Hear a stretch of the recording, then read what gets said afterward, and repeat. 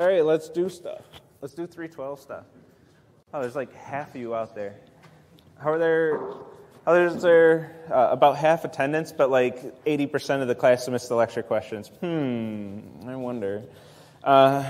So today we're talking about reports. And we want to go through how the reports work for this class. So let's do exactly that. I told my 116 lectures this today. I don't know. We're at the, I'll tell you all this too. We're at that point of the semester where, I don't know about y'all, but I'm feeling it. I'm exhausted. And we're at this point, where are we even? 9. We're 9 weeks in. So we've all been beat up pretty hard. We're exhausted and stuff, but we're not close enough to the end where we can start seeing the light at the end of the tunnel. So I'm feeling it. I'm sure most, if not all of you, are feeling it too. And today's pretty open-ended. We'll talk about reports. So I'll make sure we get some of that. But I'm very open to getting sidetracked today, and I don't even have Wi-Fi just to add to all the frustration and everything. There we go. Now I have Wi-Fi. So I'm open to getting sidetracked today. And it's an open-ended lecture. With any open-ended lecture where I'm going into code and just doing whatever. Very open to suggestions if there's something you want to see, especially if it's something that will help you in the course, something you're struggling with on the homework assignments. I can go ad-lib a demo. I'm always free to do that, but especially today, especially this point in the semester, if we get decently sidetracked, I'd be all right with that. But there are some things that I definitely want to talk about. But I could probably get it all done in, if I had to, like 10 minutes or so. But I want to give, by default, what am I trying to say here? By default, I'll give longer explanations and a lot of discussion about the reports. But if we get sidetracked, I ain't going to feel too obligated to get through it all in great level of detail. Okay, so anything, is it, maybe it's not 80%. I think it was like 75 on the last lecture question. I keep forgetting enrollment's 120. I keep thinking it's 100. So maybe, actually, it's probably about right that not too many people are doing the lecture questions from home. And the number of students who get it wrong probably matches, like they're just guessing and taking their 20% shot. Maybe I jumped the gun on that one. But any questions or anything? Because if not, I'm just going to go on I'll probably just space out and just do my regular, this is what reports are spiel.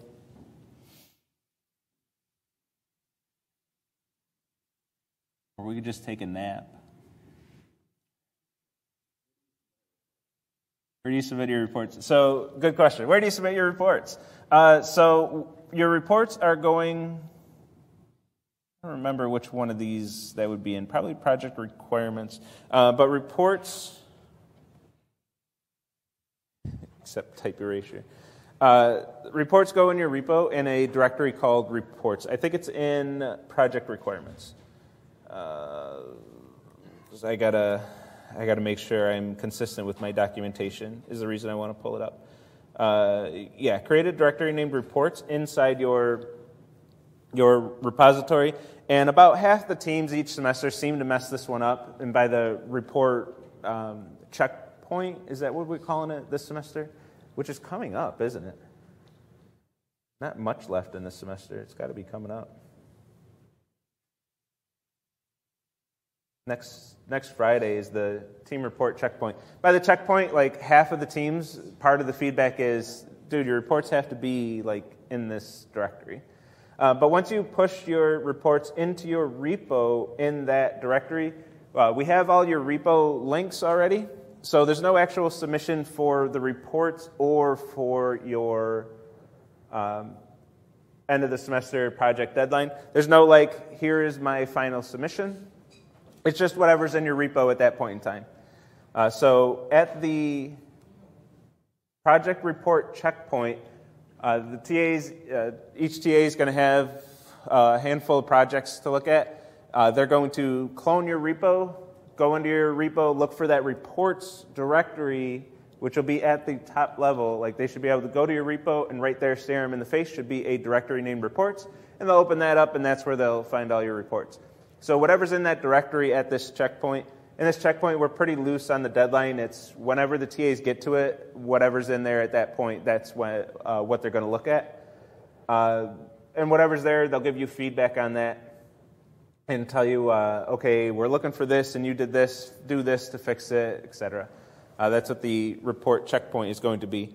That's a little different than the project deadline. The actual deadline, it's what you have in your repo at that point in time. You can't work on your project after. The TAs, they look at the timestamps. They see if any commits were made after the deadline, and they'll ignore those commits. They'll clone your repo at the latest commit that's before the deadline, and then that's what they'll grade. Which does come up. It is relevant because a lot of teams do work on their project after the deadline because some teams still have the presentation after the deadline, and they want to polish things up and make things look a little better for the presentation. Even though they can't get points for it, they'll still work on it for their presentation. Since we're talking about project, and since I'm here right now in the schedule, a few reminders about this.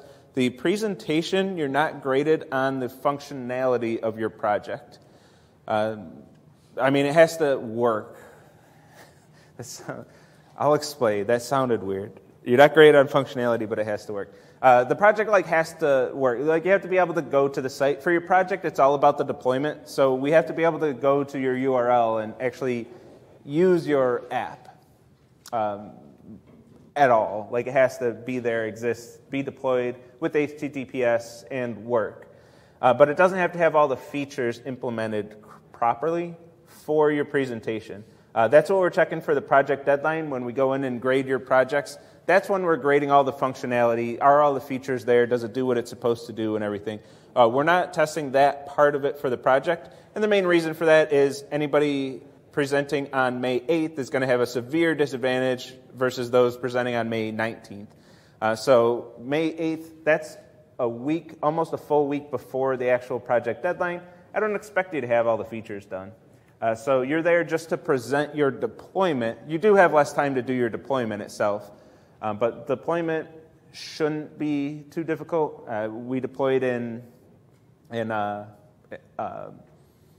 was across 2 lectures, but it took less than 50 minutes in class to do a deployment. Granted, it'll take you longer because it's your first time doing it, but it shouldn't take too long to do your deployment. So you will have less time to do that, but you won't have less time to finish your project itself. You won't have less time to finish your reports as well for the project. So I try to make that as fair as possible, but we do have to have presentations on different days just because that's how time works. Yeah?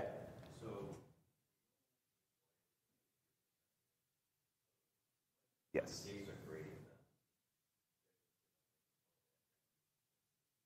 Yes. Yep. Yeah, so the deployment is strictly the presentation, and the presentation is strictly deployment. If you are familiar, if you've talked to anyone or whatever, you know about any CSE 312 in the past, this is very different. This is a big change, the way the project grading works. Presentation is only deployment, and deployment is only, it's a one-to-one relationship, deployment and presentation. And then the features, the actual functionality of your app, that's one-to-one with, and the reports is one-to-one with the actual, what the TAs are grading here. Now that said, some of the TAs will go to your deployment to, just speed up the grading process. If you're deployed, they'll go there, but if you're not deployed, it's not going to affect your grade. They'll run it with Docker, just like it were a homework assignment, and grade it that way. Yeah.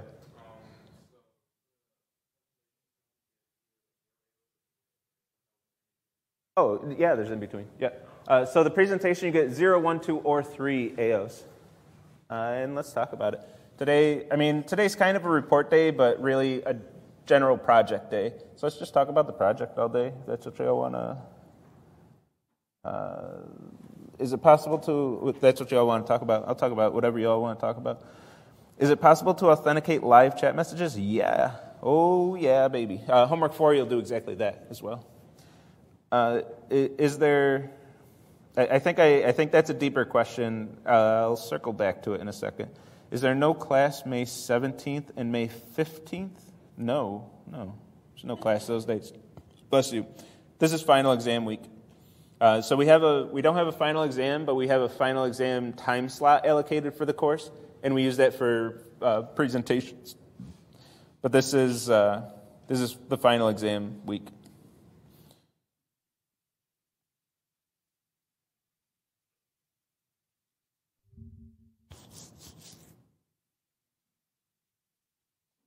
Oh, it was already answered in chat. So the presentation, so you get one application objective if your app is deployed at all. So if you went through the process of deploying your app, you got it set up Nginx, you got a domain name, you got a certificate, you got HTTPS set up, and you get down here for your demo, and you go to your URL, and you go superawesomesite.com, enter, and your site pops up. Boom, there it is. That's an AO. So going through the process of deploying, that's an AO. If you're able to use that app, if you say, okay, I click here, everything works, and it's not completely broken, and you at least mention your incomplete features, so this is where it comes into play. You don't have to have all the features implemented, but your app has to work. Whatever you do have implemented should be in working order. Your app can't, like when you click on one link or you send one message or you start a game or you start a draft, your app can't just completely blow up and get 500 errors after that. If it doesn't completely blow up, that's 2 AOs. And then at some point in your presentation, I kind of recommend hiding your domain name, to be honest. Hide your domain name during your presentation, so be real sly when you type it into the address bar, or already have it open in a full screen window or something when you're demoing it. And then after you're demoing, then really big on the screen say, here's our domain name, and then go for the load test. That's when all of us in the audience are going to go to your URL, go to your site, and start clicking things, start breaking things. People are going to submit HTML into your text forms and everything, and we're going to... I know y'all. You're going to try to break it. If you don't, I will. If none of us do, the TAs will. We're going to load test it to make sure your app handles the load, and there's going to be all the attacks coming in to make sure that your app survives actual users. Can your app actually survive the users? This is the load test, but also the robustness test. Making sure I use the word robust there. Your app must be robust, so it can't be hard-coded to work specifically on super sanitized inputs. It has to be able to work under this load. If that survives, if the app survives that load test, which is pretty informal, just a bunch of us going to your site and using it, creating accounts and all that, if it survives, that's 3 AOs. So you definitely can get partial. So 1 AO, I don't want anybody to go through the process of deploying, getting the domain name, getting a DigitalOcean droplet if that's the route you're going, doing your GitHub education pack. I don't want anybody going through all of that and walking away with nothing. So if you do all that, you're getting an AO. And if you're doing all that, the demo's probably going to work. I think if you do deploy, and this is the intent, this is like the design behind this grading. If you go through all that, I want you to get 2 AOs for doing the deployment. And then the load test is the actual challenge. Can your app survive to get that 3rd AO? They've a lot of presentations in the past. They're like, here's our app, and then even when the team is demoing, sometimes it'll break and have errors and everything. And it's like, y'all supposedly spent all semester on this, and you built something that's completely buggy and broken. So the load test is there to encourage you to actually build good software. Right. We try to load test ourselves. Do we just open a bunch of tabs? Yeah, I mean, there's 4 to 6 of you as well. So you can at least load test with 4 to 6 of you.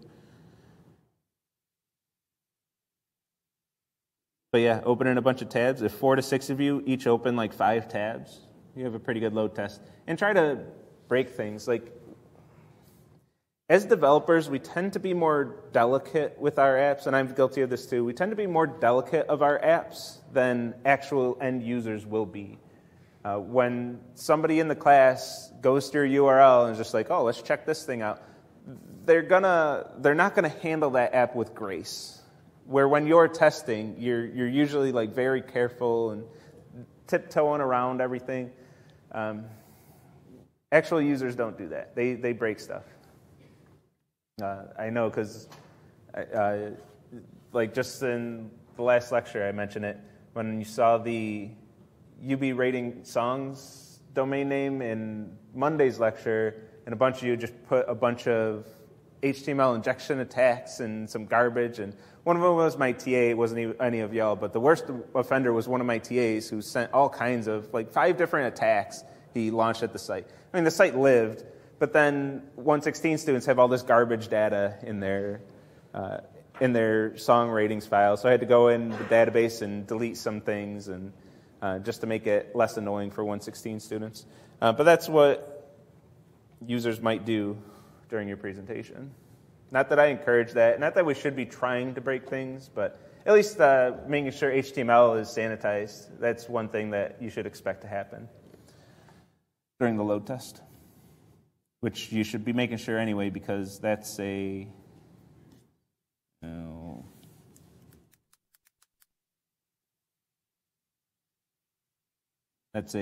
might result in a 0 for the whole grading of the project too. If you have an HTML injection attack vulnerability in your app, it might just be, maybe you'll get points for your presentation for your deployment, because I am treating those as separate things this semester.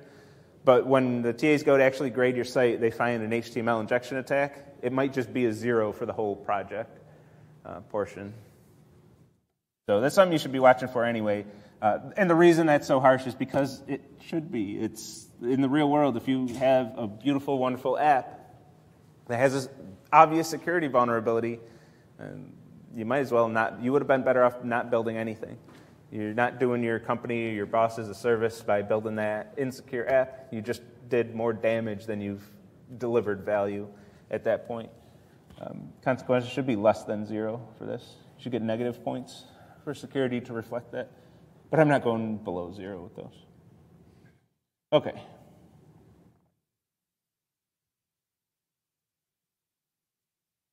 Was the percent of apps broken on the load test before in the past? 0%.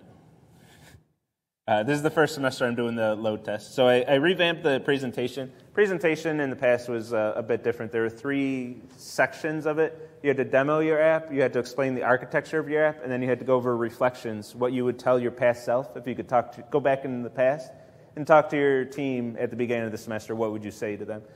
So the presentation's been completely revamped to be the load test, which I think will be more,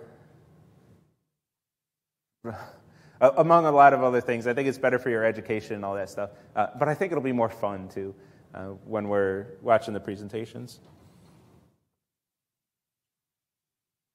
What can impact how the app responds to the load test? So I guess the big one is if you're not handling concurrency properly, because you're going to have WebSockets in your app, and if you can't handle like 20 or so, because not everybody's going to do it. I don't have my hopes up, and a lot of students don't show up to all the presentations. You know, it just is what it is. I've come to accept that. So maybe at most like 20 people are going to be using your app. So can you handle 20 simultaneous WebSocket connections?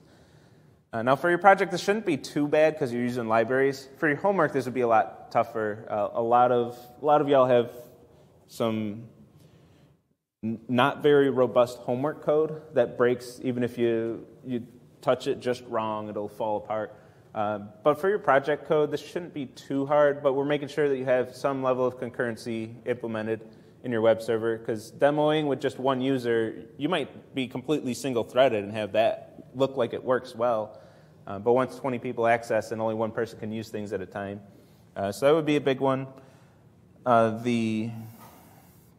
If things like legit crash, some servers just on some input, somebody will crash the server and then it goes down for everybody else. So maybe in debugging and testing, you notice that every once in a while the app just crashes and you don't quite know why, but whatever, you just Docker compose up again and just start testing it again. Those things are going to be exposed during the load test. You're going to be demoing and it just goes down because somebody hit one of those errors that you ignored, and then the whole demo goes down. Things like that. Just making sure that you don't have, I'd say those are the two big ones actually, concurrency and making sure you don't have those bugs that crashes your server every once in a while. Yep.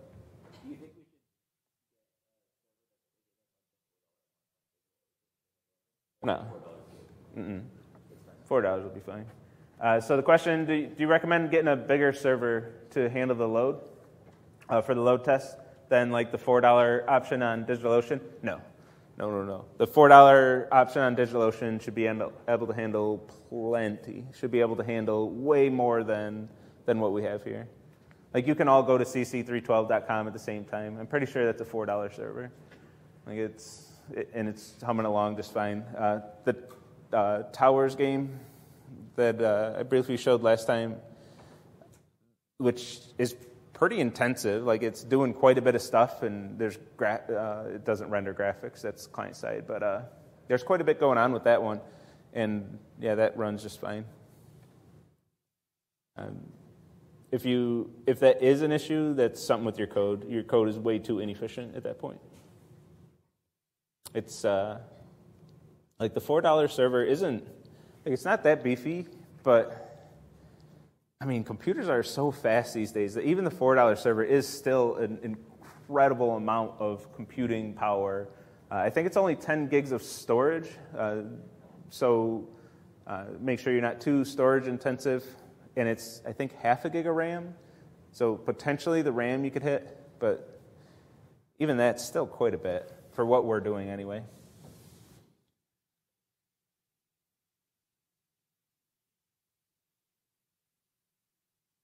What's the penalty when 27017 is open and the passwords are stored as text?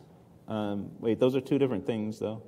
Is open and the passwords are stored as text. If you're storing user passwords in plain text, like that's, like you're done after that. We have like a whole week where we talk about handling user passwords and everything.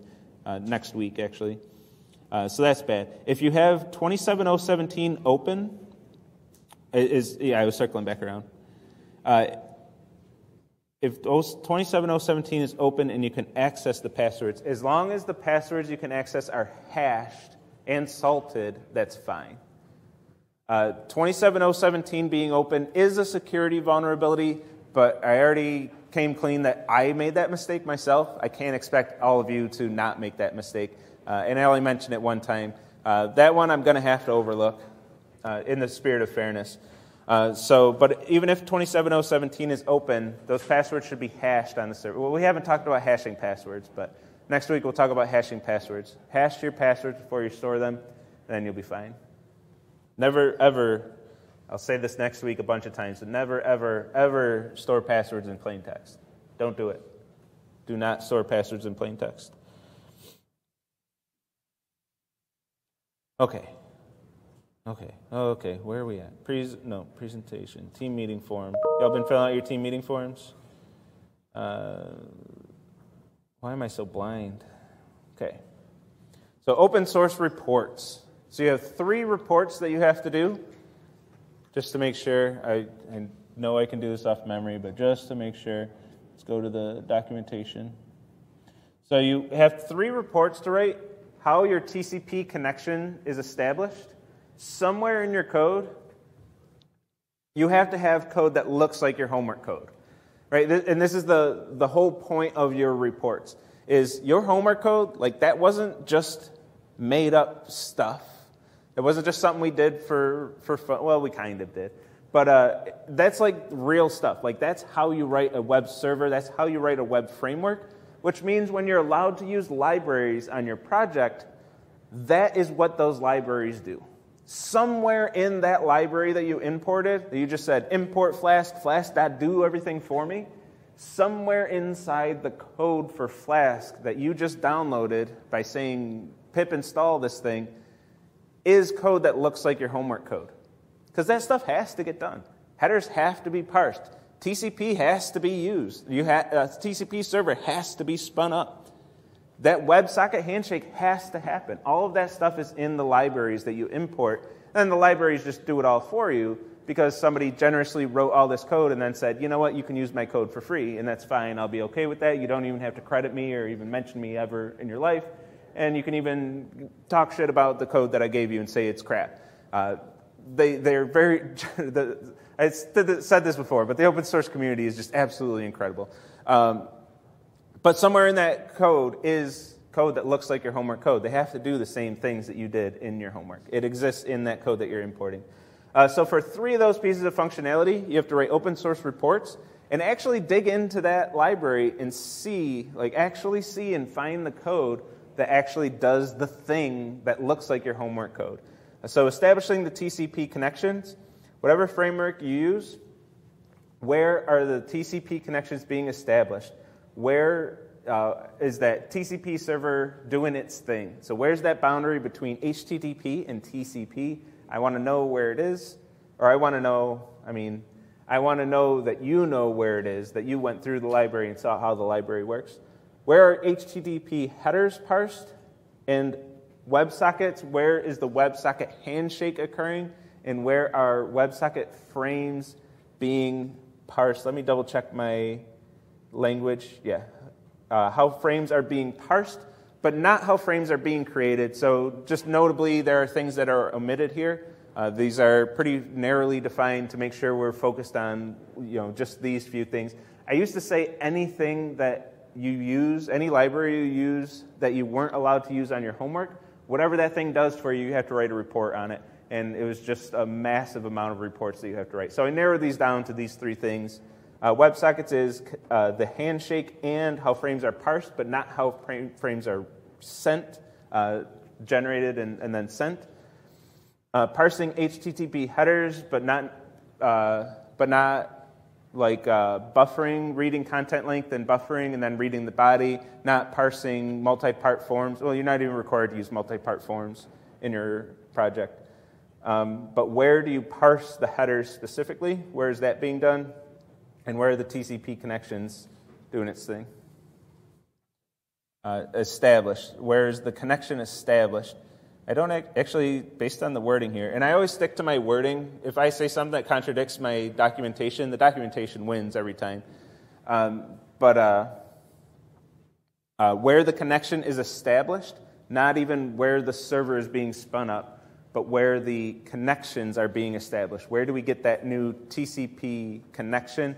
Which would be like in your code, it would be the receive method being called if you're using Python.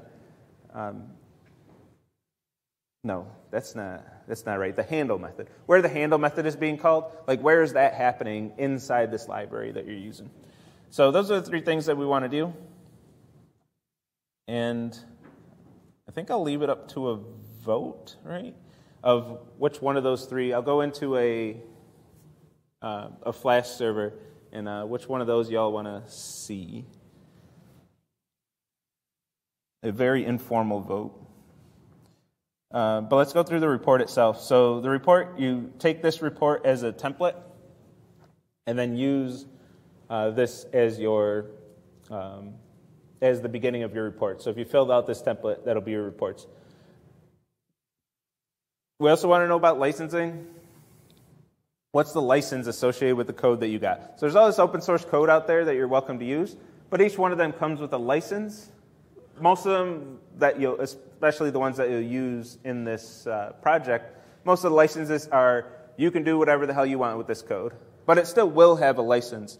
There has to be a license, because if there's no license, that would mean, if you've heard the term all rights reserved, whenever you produce anything, especially code in the context of what we're talking about now, you own the copyright to that code, and nobody else is allowed to use it. You have the right to copy that code. So if somebody copies your code and pastes it in their code, they violated your copyright. And that's automatic. You don't have to file anything. That just is. If I type some characters right now in this document, I own the copyright of those characters, and you're not allowed to copy them by U.S. law. If you have a license, if you attach a license to something that you've authored, then you're loosening that right. You're waiving your copyright, and you're saying, look, I know I have this copyright protection from the government, but I'm going to waive that right and replace it with this license and say, look, you're allowed to copy this code I'm not going to enforce my copyright that I have for this code. I'm going to let everybody use it. And there's different levels of restrictions, different copyrights, different licenses have different restrictions and different amounts of your ability to use that code. For example, there's copyleft licenses. So if somebody writes open source code and puts a copyleft license on it, that means you're welcome to use it. You can use it and do whatever the hell you want with it. But whatever you produce that evolves from that code or uses that code must also have the same license attached to it. So if you use one of those libraries, your code also has to be open source and has to be copyleft. There's some licenses that say you can use this for whatever you want as long as it's not commercial purposes. So you can't take their code and then profit off of it, which is pretty common. And there's other licenses that just say, do whatever the hell you want with this code. I don't even care if you go and make money. I don't care if you just take it and then sell it to somebody else who doesn't know that it's free. You can do whatever you want with it. So looking at the license for each library that you use, each framework and library, and telling us what you learned about that license, what kind of restrictions it has or lack thereof.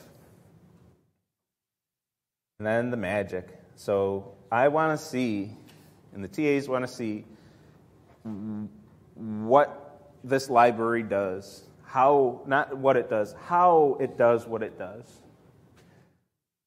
You do have to go into the code of these libraries. I swear every semester I have, it seems like 5 teams do this, where they don't actually go into the libraries. They just copy and paste their lines of code that used the library and say, yeah, I called Flask, new Flask, not even new, not in Python. I just created a server with Flask and then did server.run.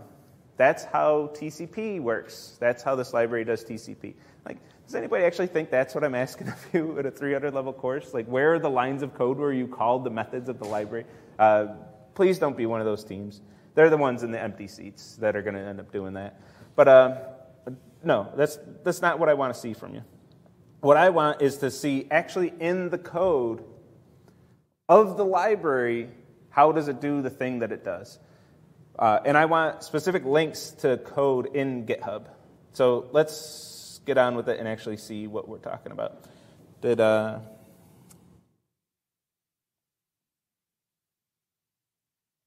Yeah, once you get into streaming video, so for what we're doing in this class, your apps aren't going to do too much. I guess if you're building a game, it depends how that game is built. But you can build that so all the graphics are rendered client-side, and your server doesn't have to do too much heavy lifting. But yeah, once you're handling video, I'm amazed that the internet can handle HD video. It's actually pretty incredible that YouTube and Netflix can exist sending HD video to millions of people simultaneously. That takes a lot of power. But we're not processing videos. We're not even sending videos. They process the upload to YouTube, all the videos that it's ingesting and then processing, re-encoding, and then storing, and then hosting for everybody is an absolutely incredible amount of computing power. I'm surprised something like that exists at all. It's crazy what computers can do these days. Back in my day, we couldn't do that. So once we reach the point where it looks like our homework code, we don't have to explain further. Yeah, I'd say in general, I guess. We don't need to explain the Python standard library socket stuff. No. Yeah. So once you get it, yeah, exactly. Once you get into code that you could use that would be legal on your homework, then yeah, you're done. You don't have to explain. Okay, this imported Python socket server. This is how socket server does the TCP 3-way handshake. No, you don't have to go lower than we did in our homework code. But I want to bridge the gap. The whole idea, if I can sum it up, the reports in a sentence, is bridging the gap between your homework code and your project code. Because your project code, that's what you're going to be doing the rest of your career. You're going to be using these libraries. You're not going to be doing the homework code stuff anymore. But I want you to be able to take the knowledge from that homework code, everything we've done there, and transfer it over here into what's going to be useful for you in the future. That's the goal of reports, is to bridge that gap. So once you get to homework code looking stuff, you're done.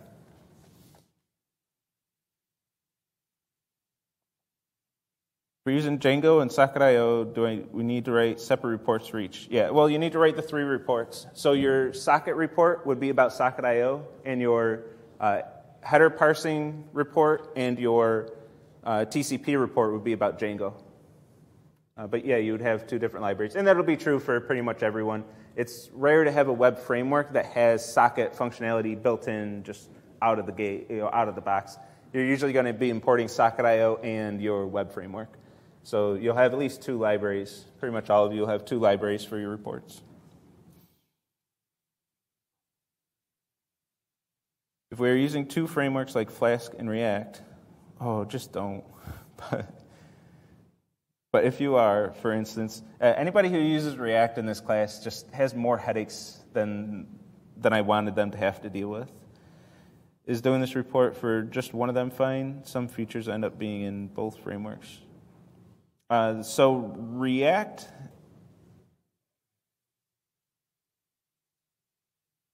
React's weird because it has like a front end and a back end component. So anything front end related, I don't care about at all. You don't have to write any reports for that. So the front end part of React, but React does, like your front end talks to React, which talks to your API. So if there's a feature that's in both, you got to implement that. I would say,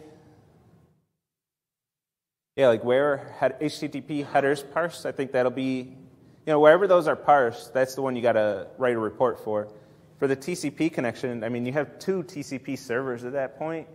I guess I'd be satisfied if you do one of them, where one of the TCP servers is initiated. I think I'd be okay with that. And preferably for your API, I think I'd be happier with the API. But yeah, it adds more complexity than you have to go through. But if you like React and you want to build a beautiful front end, knock yourself out. Ain't going to stop you.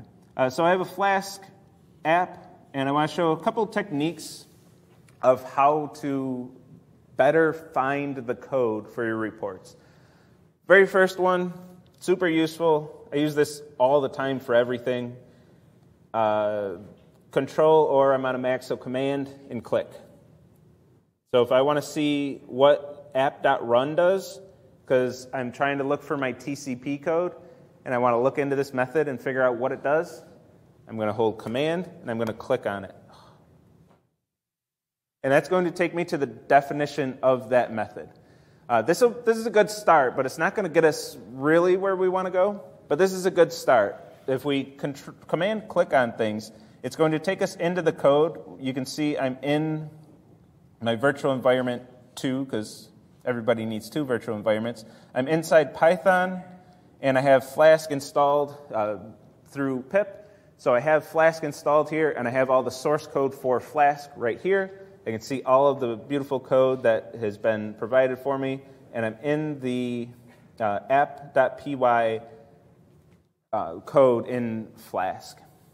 So that's where it took me. Actually, Flask isn't all that much code. Maybe some of these files are huge. This is going to break 2,000 lines, 2,500 lines, but still, it's smaller than I thought it would be. And I can find the run method here. Out of here. Oh, let me get back to it. And run is going to take the host, the port, debug, true or not. Actually, it's none by default. An optional, I don't even know what that is, but some optional thing that I never use. And then returns none. And if I scroll past all the documentation, I can get to the actual code for the method of what it's going to be doing. And library code like this, professional grade code, is usually pretty unreadable, if I'm being honest. It takes a lot of practice, I should say. That said, what's on screen right now isn't too bad. But it's going to be the actual code that is executed when we run the thing. So we load a dot environment, checking if it's in debug mode, getting the server name. I forgot you could use this syntax in Python.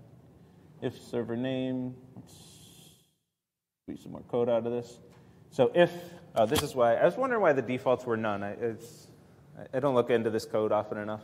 But the host by default is none, so if you don't provide a host, then this is going to be true, and it's going to check some variable, wherever this came from, and set it to that. Else, by default, you're going to get your local host. So if you just say app.run, and you're like, I've never had to specify a host or port, well, here's exactly why. You're going to get localhost as your default, and your default port, 5,000. So if you don't specify a port, you get 5,000 as your port. Some more setup, and then we get to an import. I always hate seeing imports in the middle of code. I'm sure there's a good reason to do it, that they want to be more optimal, I guess, to not import this if they don't need it. But this line, you're going to probably learn to hate that line. So the Flask library and most Python libraries, one of the things that you're going to find when you go through these if you're using Python, whether it's Flask or Django or Tornado or whatever else, is that they're built on this library that I keep saying someday I'm going to learn how to pronounce this properly, and then I never do, and then sometimes I do, and then I forget. Workzug?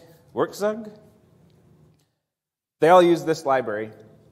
And then this library, in turn, uses the Python libraries. So if you're seeing this in your search when you're looking at these reports, you're on the right track, assuming you're using Python. You're on the right track if you're using this, seeing this workzug. So from this library, we're going to import run simple. So we're going to get a simple server. There's a bunch of different types of servers that this workzug can run. And then we're going to run a simple server. Lots of configuration. Then we can start looking for when this is starting our TCP socket. Static files, use a debugger, make server. Sounds like it's a little promising. Use reloader, a lot of configuration. Server.serve forever. Ooh, that sounds good. Serve forever. And we're in the workzug library now. Once we clicked Run Simple, we jumped over to that library, so we're not even in Flask anymore. Flask doesn't do the heavy lifting itself. It uses another library for the actual heavy lifting, which is this library. And this library, as I mentioned, in turn uses Python itself. So we're in this serve forever. Let's try jumping into this one. So socket server. Did we actually get into... Oh, shit, we actually got there. Serve forever, let me back up one. So serving in the workzug, usually this goes a lot worse in lecture because everything has to go worse in lecture. So we got this serve forever method. And that's actually calling our superclass's serve method of serve forever, which is actually getting into the Python socket server. So whatever our superclass is, so let's look at what our class is that we're currently in. Base WSGI server extends HTTP server, and HTTP server is part of Python. So we're in an HTTP server, which extends a TCP server, which is in the socket server library, which is getting into the code that we're used to. And we are calling the serve forever method of the TCP server, which is probably a method in the base server class. But we're in our Python code. We went from our code to Flask to workzug to Python, and we finally got to the socket server class where this is being used. So we're in code that looks like homework code. We got to code that's using the socket server class, so we're feeling good about that. So serving was the last one that was really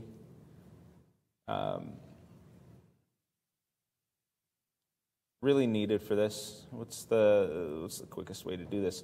So what I want to see in the report is that whole chain. How did we get from your code to homework code? And I want to see links to your GitHub. Oh, thank goodness that worked. I didn't want to go down that journey. And I want to see all that, the links to that code. So you have to find that code in GitHub. You're using open source libraries for your project. The source is out there. I want to see links to the actual source. And notice that this file is 1 billion lines long, well, 1,100. So I want a link to the actual code that's relevant to your project, which I forgot what it was. How did we get here? Run simple. So like you would say, we got into Flask, and then Flask called run simple, and we got into workzug's run simple method. I want a link to that actual thing, that actual method, make server, come on, where am I?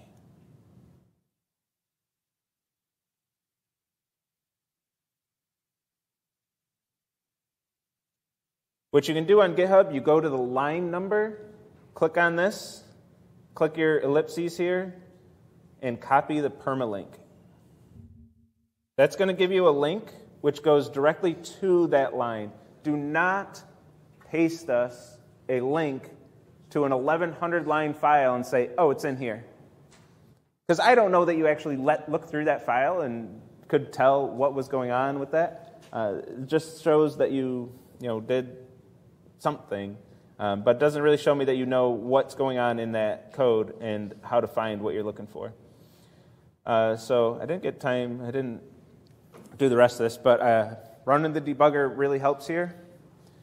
So when you're looking for your HTTP header specifically, if you set a debug point, a breakpoint at one of your paths, for example, run the debugger and then hit that path, let your debugger stop everything, and then see the entire stack trace, all the frames that are on the stack at that point, and you're going to be able to trace through the library code to figure out how you got to your actual code being executed. Because when you're control clicking, that works surprisingly well today, that we actually got to the code we were looking for. But when you're control clicking, what will happen a lot of times is you're going to run into an interface.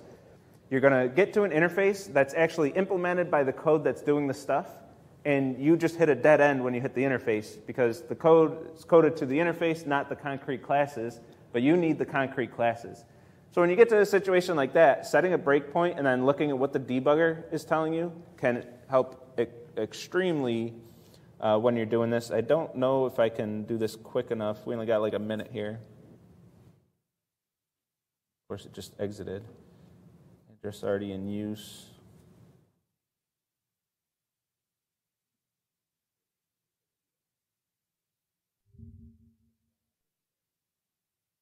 Oh. Damn it. We almost got there, too.